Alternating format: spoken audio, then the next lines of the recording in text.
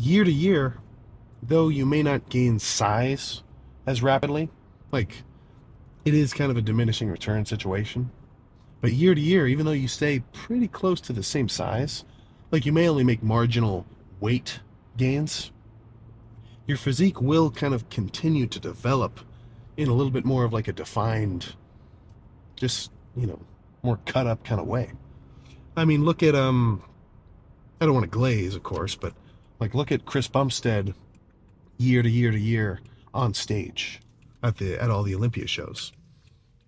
Like of course it's a little bit different because each day he's not in the exact same like shape. Like one day at one show he may be holding a little bit more water, just very slightly. But if you compare these shots, like especially when he's doing the same pose, like I mean he's the same guy. He looks very similar, right? But even though he hasn't necessarily made massive size gains, he does gradually get a more and more defined shape. And that goes for, all insert any, bodybuilder over the course of years. He's just the first one to come to mind. So even though eventually I may say, okay, a lean, because I think on this cut I'll probably be a lean, or like a walking around lean, probably mid 230s.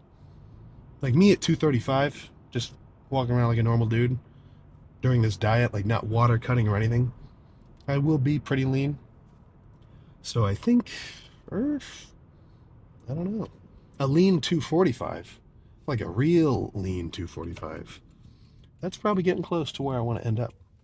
But I'm also not totally sure. I'll have to see when I get there. So as much as I do make it about size, because right now, I mean, that's my fucking goal.